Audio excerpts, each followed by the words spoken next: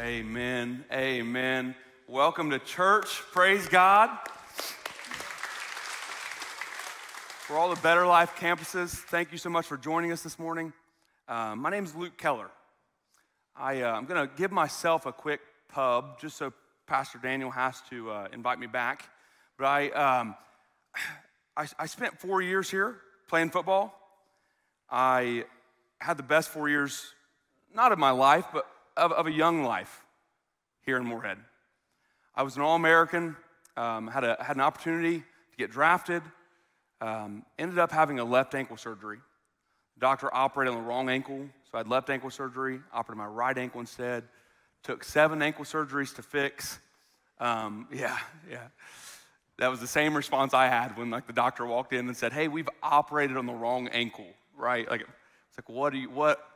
My mind was blown. But when that happened, I walked out of, actually I had to go to Nashville, Tennessee, to the Tennessee Titans head doctor, one of the head doctors of Center of Disease and Control, because I had a surgical infection. It was life-threatening. I spent 3 weeks in the hospital. And when I walked out of there, one of the first reporters, there were reporters all around, and one of the first reporters stuck a microphone in my face. And I remember like it was yesterday. She said, "Luke, what are you going to do now?" And my response to her was, God has chosen me to do something that he hasn't chosen anyone else to do. And that's the same is true for you. Do you believe that about your life? That you were born here, that you're here in this room, that you're here watching for a purpose? That none of this is just by mistake or by accident. And when I said that to her, she was almost like, it was like this look of disdain. One, probably because I mentioned God. But two, my dreams, my career was over. And she knew that. And so when she asked how I could say that, I shared my backstory and how I came to know Christ at the age of 17. And I came to know Christ only through this near-death experience where I almost took my own life. And so I'm not going to share that with you today, but I'm setting the stage for next time PD asks me to come back. I would have to mention this. My wife and I got married my sophomore year of college. And our first church we attended as a couple, as a married couple, was this church. First time we started tithing, we had nothing. I mean, we were broke college kids married together, and we got married for one reason. You just let that set in. I know. We had nothing. And PD gave a sermon on tithe one time, and I was new to faith, right? I mean, I'm 21, 22 at the time. I got saved at 17. I didn't grow up in church. And so I heard this. It was like, man, God says to do it. Like, I want to be obedient. I've given my life to Christ, so here we go. And the principles that my wife and I learned at this church and what's been sowed into our lives and our faith, I want to let you guys know, and I think one of my first pictures here is me baptizing a young man. If we can get it up on the screen for a second. I want to let you guys know that when my story went viral, that led me to public speaking all across the country. I spoke with David Jeremiah's church on Easter Sunday. I spoke with Tim Tebow, with Duck Dynasty, all sharing my story. And I had all, I don't mean this as proud or to boast, but I had all this success and fame, and I knew for a fact God was calling me to start a church in our hometown. And so I called PD, who's still my pastor, even though I'm a head pastor, I still call him my pastor. And I called him, I said, man, I need some advice. I think God's calling us to start a church, but how do I do it? And so fast forward, our first year of ministry, we started the Cross Church in Lucasville, Ohio. And our first year of ministry, we saw more than 50 salvations, 25 baptisms. And yeah, praise God, it's nothing that we've done, and it's not. We live in a town of 2,000 people. Like, God is moving so heavily in that area, and it's very much to do with your all's generosity, with Pastor Daniel, and you guys don't realize it, but you have another satellite campus in Lucasville, Ohio. When I don't feel like preaching, I just show PD on stage, and then my attendance is really up during those weeks. But I remember there was a point in my life when I went home with my wife, and I told her mom and dad. Her dad was a really legalistic, grew up in a church where it was just his way or no way, and there's no other outside thinking of that. And for me, at 17 years old, when I got saved, I had no knowledge of church. And so as I started getting this family, I started to realize, like, man, this is a bit off from what I'm used to. So I go home and I tell him that, hey, I'm going to this church, and I'm trying to lead your daughter through my faith, and as a man, I'm trying to lead her. And it's been absolutely incredible. And they're changing their name to Better Life. And he said, Better Life. And he scoffed. I mean, it was like a laugh in my face. He said, tell that to Job. Tell that to Job. And I was a little confused, admittedly so. And at the time, I wasn't going to argue. It's not the type of person you argue with. And I walked away from that. And it really made me curious in the book of Job and why he would say that. And so I began to study the book of Job, and there was a picture I want to show you guys.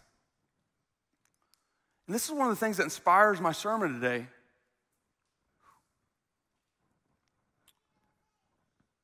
It's my little girl.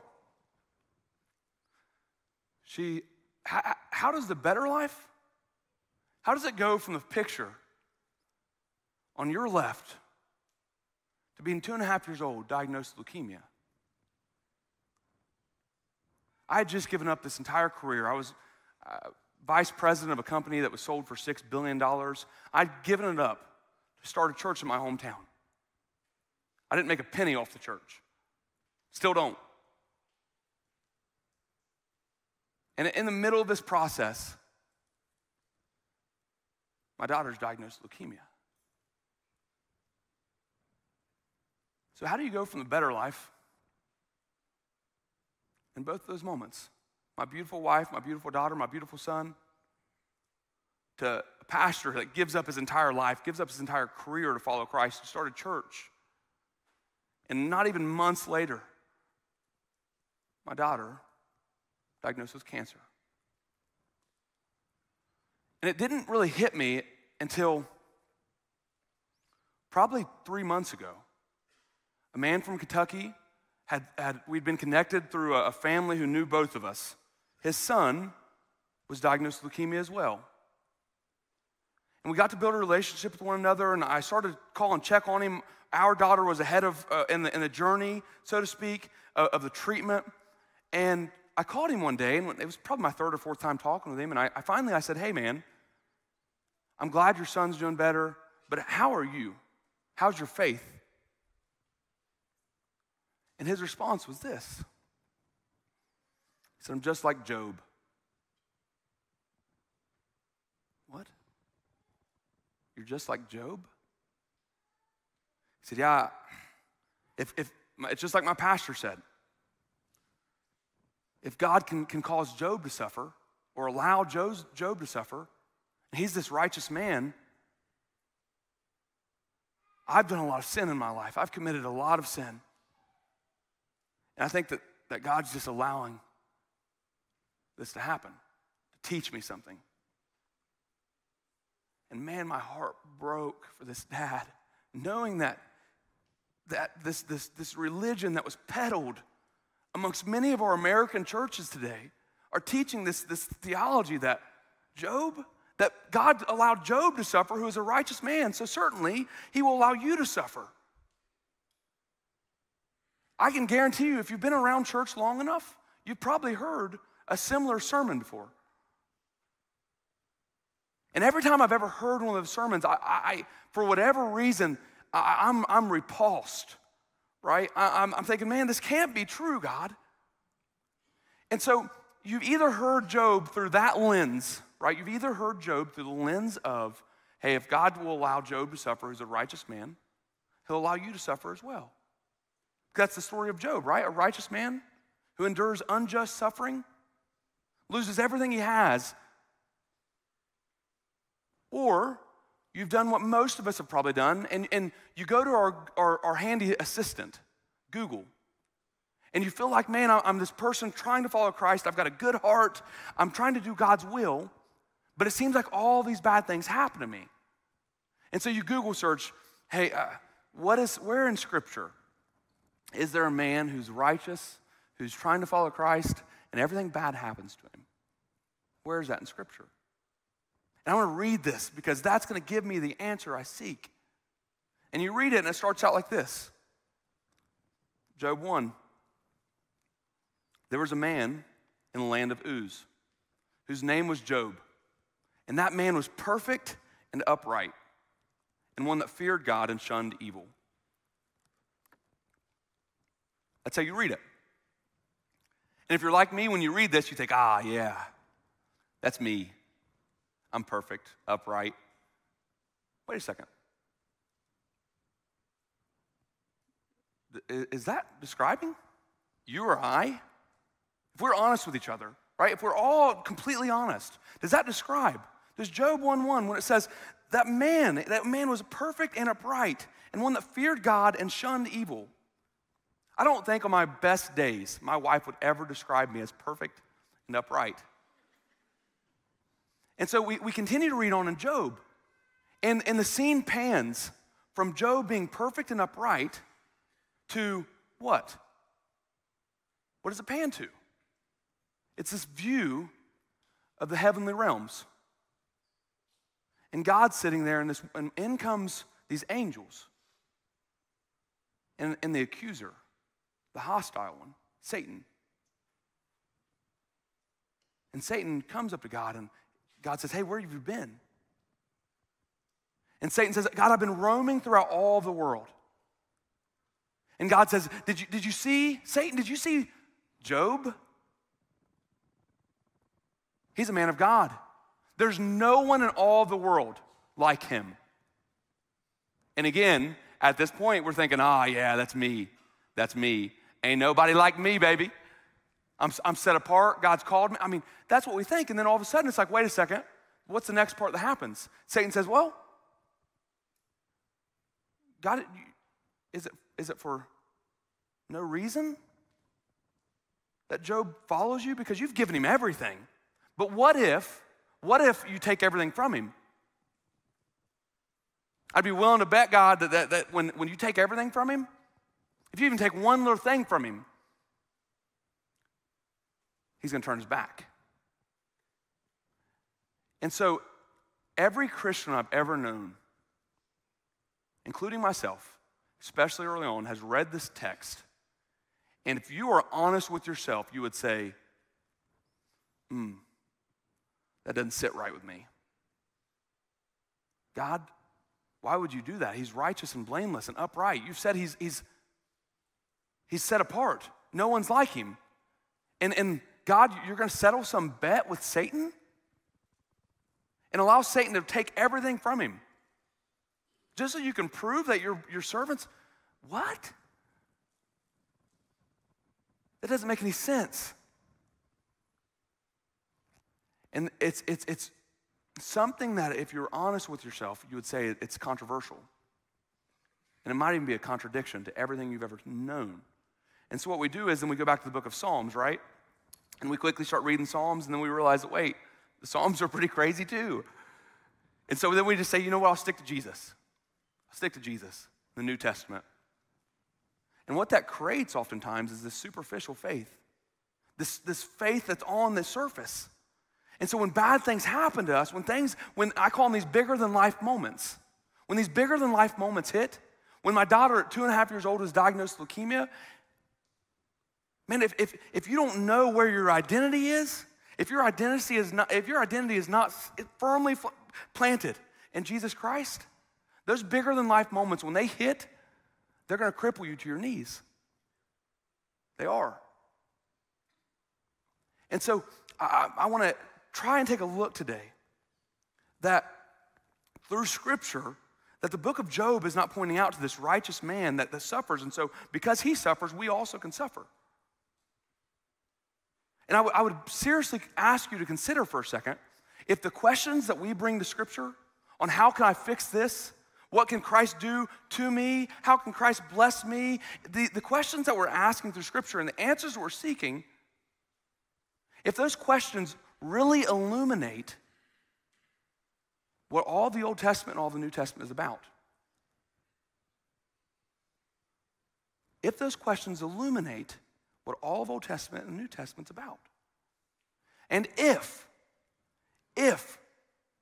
one of the biggest things I believe is that we exist to introduce people to Jesus. If that's true, if that statement, we exist to introduce people to Jesus, is true, then how do we do that? Through those bigger than life moments. How did Jesus do it?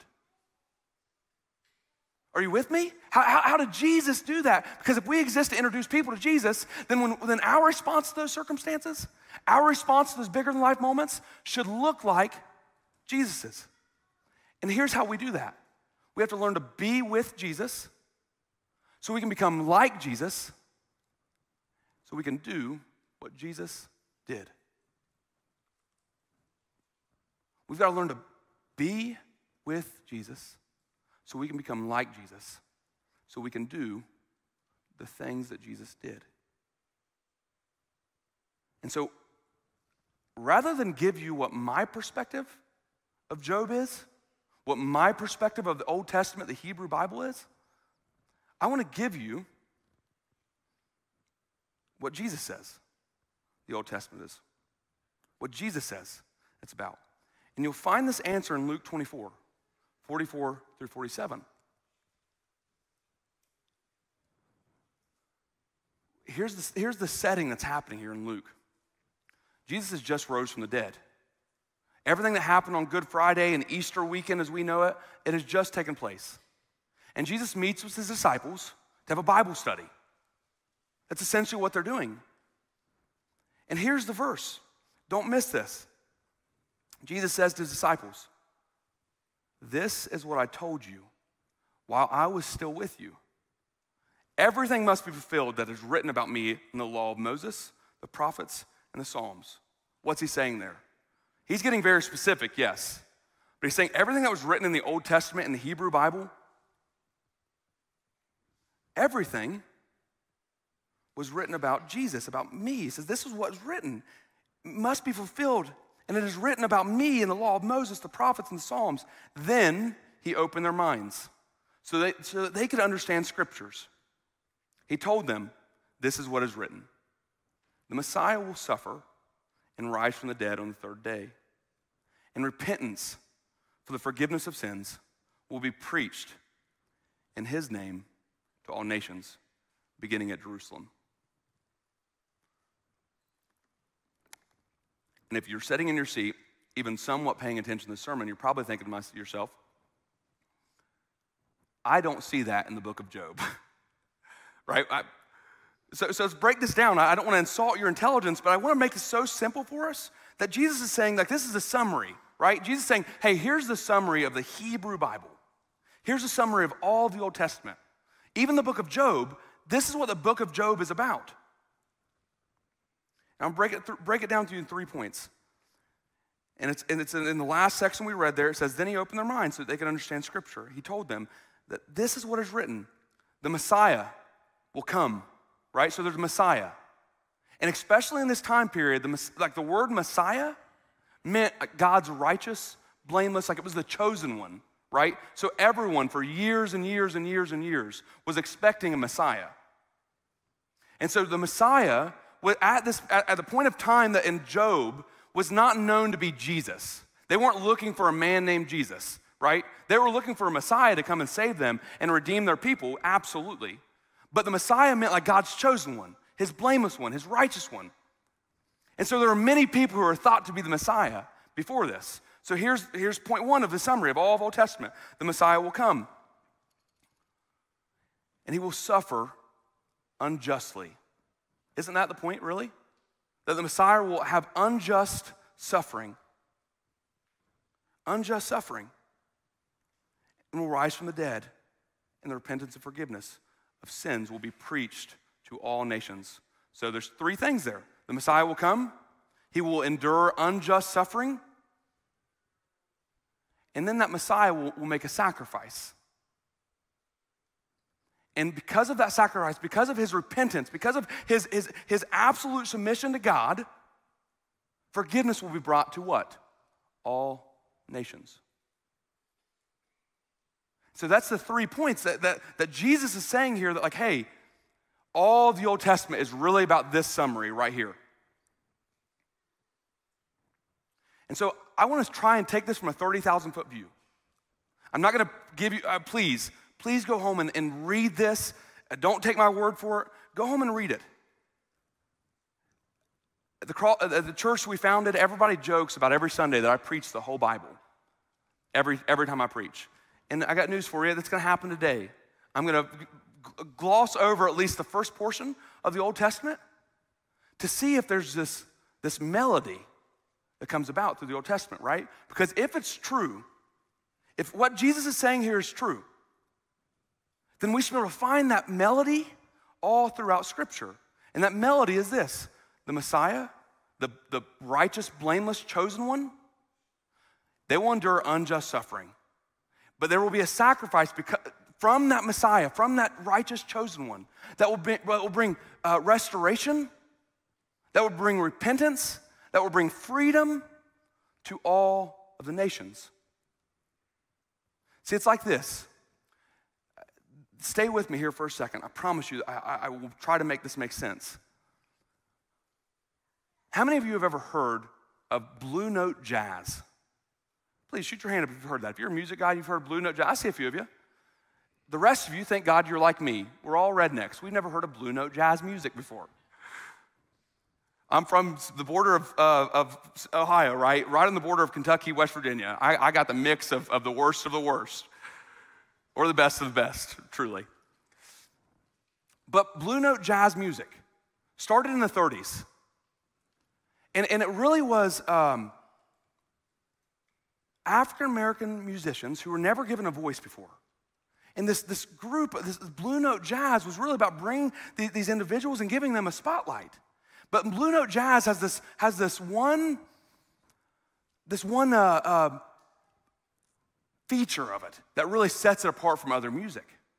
And this one feature is in Blue Note jazz music, in the first 20 or 30 seconds of the song, you'll hear the core melody. You'll hear these beats. And every verse after that core melody is played, the core melody gets played again over and over and over and over again. And every verse that it gets played, so second and third and fourth and fifth time, they introduce a new instrument. So if I was anywhat musically inclined and wouldn't just make a fool of myself, I would try and show you that. But it's this core beat, right, for 20, 30 seconds. And then that core beat repeats itself. And only this time they'll add some violin in. And the third time it repeats itself again. And only this time the violin's there, and there's also a drum or a flute or a snare. And that's all the instruments I know. But that's the point. Is a snare an instrument? Worship God? I think so, maybe. Sounds good. So, I would argue that all the Old Testament is like this melody. Because this is the summary that Jesus gives of the Messiah coming, enduring unjust suffering, and then offering a sacrifice that brings repentance and forgiveness to all nations. That's the core melody of all Scripture. And so let's start in Genesis. Let's start in Genesis 1:9 with Adam. Adam is this righteous, chosen, blameless man. And God in Genesis breathes his breath of life. And this garden is formed, the water pushes away, the earth rises up. And there's this garden of potential that rises from this. And so what does God do? He creates these animals from the dust.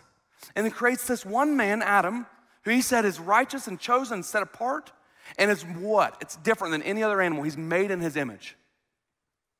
And so this is that Messiah, right? This is literally the definition of the Messiah, the chosen one. And so Eve comes along, and just like my wife messes everything up. I do everything right. She messes everything up. She's not watching this today, I assure you, so we're good. But that's what happens, is Eve comes in, and there's this garden. But it wasn't necessarily just Eve, right? Who else was there? Serpent. And the serpent weaves his web of lies to make Eve and Adam feel like they can be God, that they can be God. And so Eve is deceived, but guess who's not deceived? Eve's deceived, and she eats the apple. Adam takes a bite of that apple or fruit willingly. And we have this first picture of Jesus willingly giving his life for us. Adam's giving up eternity. He's giving up union with God because he loves Eve so much. It's a picture that Jesus knew no sin, but became sin. Right? That's the picture, that God loved us so much, he gave his own life for us. And that's why we call Jesus the second Adam. So here we're instantly seeing the melody, but what happens? God laments right after that, right? It's like, he says, from dust you came, to dust you will return. And it's this picture of God lamenting over his creation because of the separation that's happened from Adam and Eve and the serpent. And then Cain and Abel come along, and a brother kills another brother, and after that, 7 generations come. And what does the Bible specifically say? It says the innocent blood cries out from the ground. So can we see the melody yet? This righteous, blameless, chosen one. Now there's this unjust suffering, this innocent blood crying out from the ground, this separation from God. And what happens? God says these people are going to kill them. They're going to kill one another. They're going to destroy the entire earth. And so what's going to happen is I'm going to expedite this process.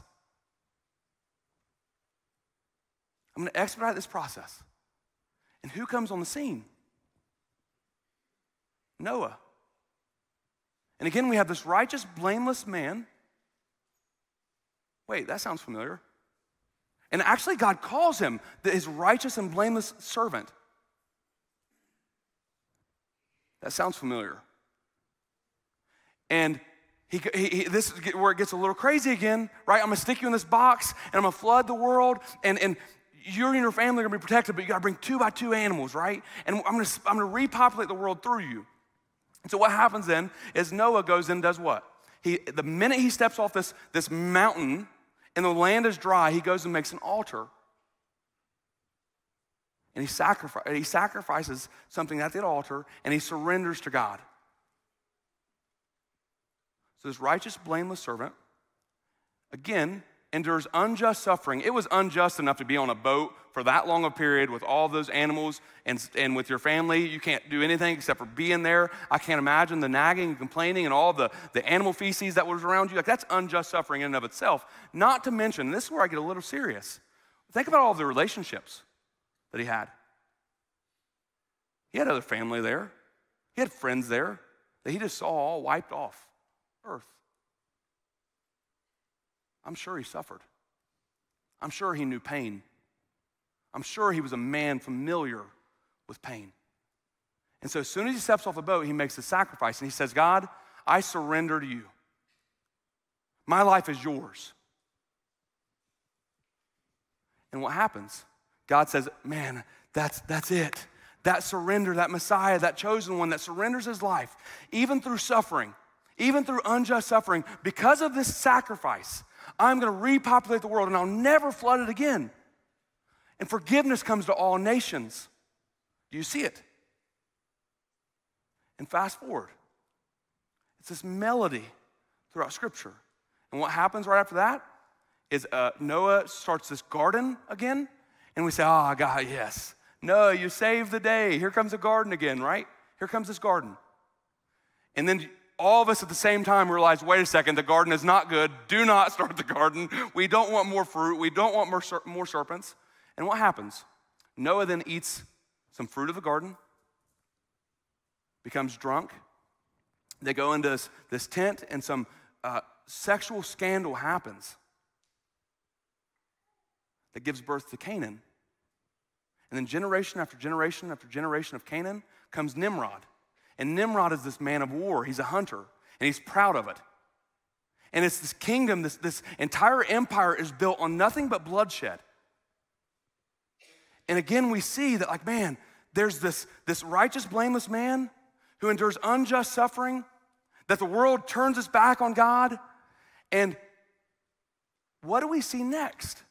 We see Nimrod stand up this empire called Babylon. And it's the archetype of evil in the Old Testament. It's an empire built on nothing but bloodshed. And so God looks down as Babylon is building a tower of what? What are they doing? They built a tower of their own culture, symbolizing themselves that, hey, just like in Adam and Eve, I can be God. That's what they said. So they built this tower, worshiping themselves. And it's like this picture of the serpent weaving his web of lies again through this fallen humanity to tell them that, hey, your identity is not in Christ. Your identity is not in God. Your identity is in whatever you want it to be. Your identity can be whatever you want it to be, and you are your own God. And we see them build this statue, this tower. But if only there were one man that were righteous and blameless. If only there were one man. And in steps who? Abram, or Abraham. And guess what God calls Abram?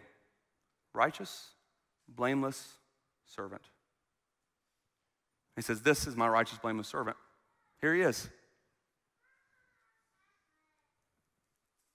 And you're thinking to yourself, man, that melody certainly seems true. It's going on, and every time there's this serpent that's weaving his web of lies to humanity to try to make them believe that they are their own God, that there is no God, that you can do what you want. And this destruction happens. And even with Abram, if you follow along that story, you see it starts out really good, and the forgiveness of sin to all the nations come across after God scatters them at Babylon. He sees Abram and says, hey, there he is again. Abram makes a sacrifice, and the same thing repeats itself. And so when we get to the book of Job, this should be like the 11th hour of that entire quartet, that entire whatever you would, all those musicians playing their instruments. And it's like, wait a second. There are only 3 times in the Old Testament that someone is referred to as the righteous, blameless servant. Abram, Noah, and Job. Abram, Noah, and Job. And what happens in the book of Job? You start to see that, like, this serpent start to try and weave his web of lies. And what happens to that servant, that righteous, blameless servant, that Messiah at the time? Is he endures unjust suffering. His wife and kids murdered, all of his crops gone, all of his farm taken from him, everything he has wiped off the face of the earth. Wiped off completely the face of the earth. And in the book of Job, there's really 3 parts. There's a prologue, a dialogue, and an epilogue. And the prologue is all about Job and his righteousness. It's all about how he's set apart. The second portion is like this argument between Job and his friends. And here's what's unique, and here's what God really hit me with when I started studying the book of Job, is when it starts to describe this, it starts to describe all of Job's friends from different nations. And it doesn't just tell you the name of those friends, it tells you the name of his friends and what specific nation they were from. And these friends come to Job and they say, Job, you couldn't have been righteous and blameless. You had to have sinned for all these things that happened to you. And he says, guys, I promise you, I've done nothing. And the last section of Job starts to be this lament, this cry out. It's just like the innocent blood crying out from the ground. That is an exact representation of what it looks like. This innocent blood, Job crying out, saying, God, if I could just, like it starts out with him having all these prayers and petitions for God. And by the time all this suffering endures, the final prayer of Job is just, God, I just need to meet with you. I just need to talk directly to you. I just need to see you face to face. And God grants his prayer and meets with him face to face.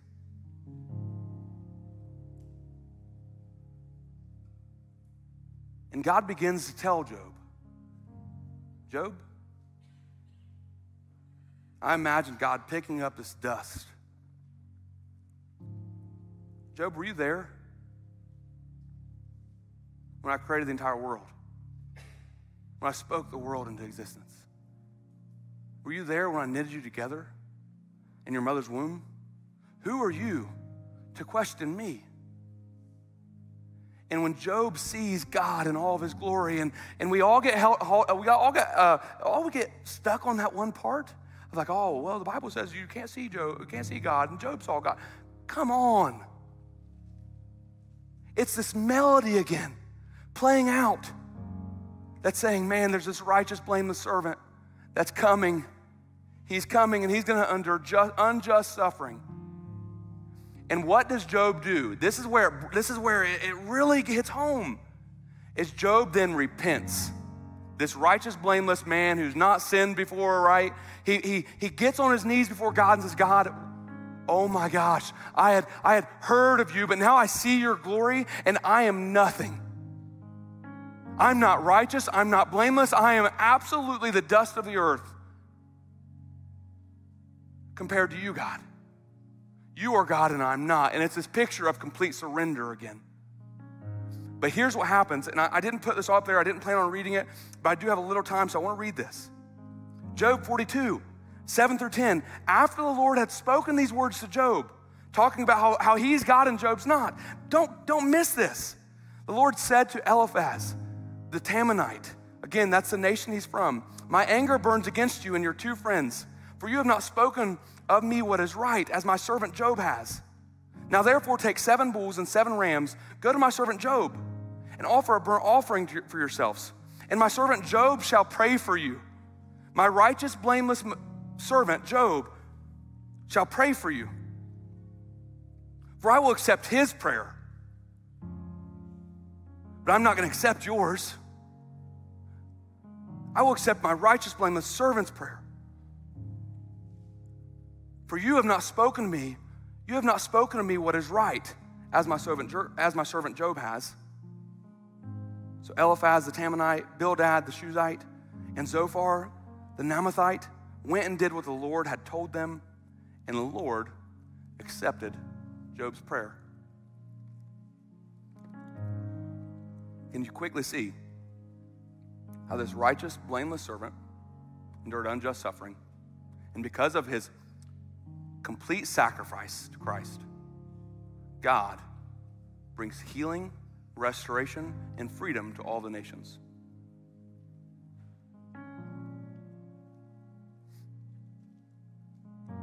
It's this melody that continues on over and over and over again.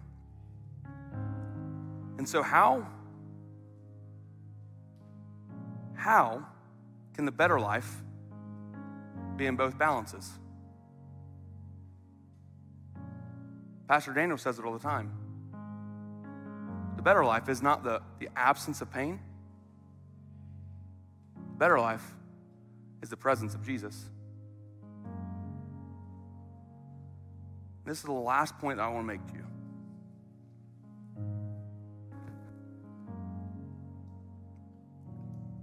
All these times throughout Scripture, the people of the land were wondering, man, where is this righteous and blameless servant? And they said, man, there he is. There he is. He's going to redeem us. He's going to be the one that goes between us and God and restores our land. And every time they are let down. The last verse of the book of Job is that he dies.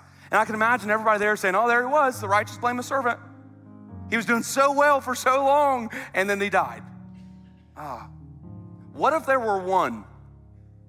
What if there were one to come that would stare down the endless pit, the endless abyss of sin and death and sickness and hurt, and would look us straight down the barrel and say, I am going to defeat this once and for all. I am that righteous, blameless servant. I am the Messiah that has come. I will give my life freely. I'll offer my life as a living sacrifice. I will become sin, although I have never sinned, so that I can make you right for all eternity with God. That's that melody. And all of the Old Testament is simply the silhouette of a man. And in steps Jesus on the cross. Job is not an answer. Job is not meant to answer all of life's questions. It's not meant to be a place of reference when we Google, God, what do we do when we're suffering? You know what the answer is? It's not something you can just stick in your pocket. The answer is a person, and that person is Jesus Christ. And here is the very last thing I'll leave you with.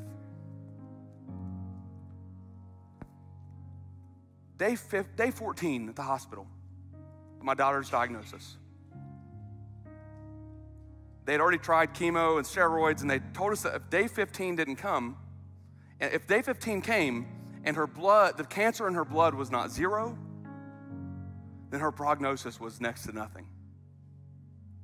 It meant that her cancer was chemo resistant. So day 14, I got on my knees, and I prayed, and I prayed, and I prayed, and I said, God, help us, please. And I gave this prayer of complete surrender. And I was so broken and hurting, and all of our people across our town and area were all praying for us. And day 15 hits. Don't celebrate just yet, or you can, but day 15 hits. And I walk out there in Cincinnati, there's a big hallway, and you walk out, and there's 20 doctors standing around. And they all discuss with you your daughter's or your patient's prognosis, and they said, Luke, the cancer is at 0.004. And I jumped up and down with my daughter, and I was crying, and I was praying, and I was giving God praise, and they all knew me as this pastor who was on fire for Jesus, and I declared Jesus' healing in front of every single one of them that day. And I openly prayed for them. And it all stands around me, Muslims and every other world religion and atheists and everybody. And the next day I walked back out, and her cancer had returned.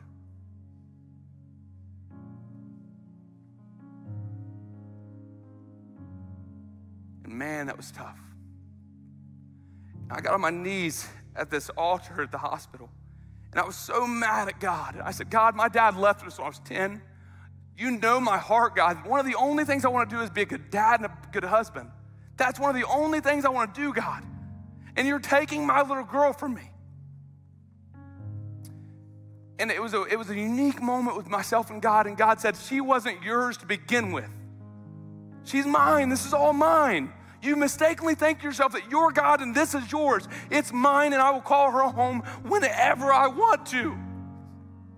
And man, for me, that was so freeing because it made me realize that he's God and I'm not. And there is going to be a day, and it's not just some false hope we have. There is going to be a day that no matter what happens, we are reunited with Christ in heaven forever with no more sickness, no more pain, no more hurting. And that complete work, that melody, although Christ was the crescendo, Christ was the every single instrument playing, and he is the fulfillment. It is finished with Christ on the cross. That melody continues. And when we endure suffering, this is why I firmly believe we exist to introduce people to Jesus. Because when we suffer, people should see Christ in us. When we go through tough times, we should be Christ to them. And they should look at it and say, man, how are you doing this? It's not that you've got all of it together. It's not that you got all the answers. But it's because Christ has finished the works and lives and breathes inside of you. And so what is there you can't do? What is there you can't overcome? And that's why it's the better life. And so may God bless you. May God keep you, and let it be so.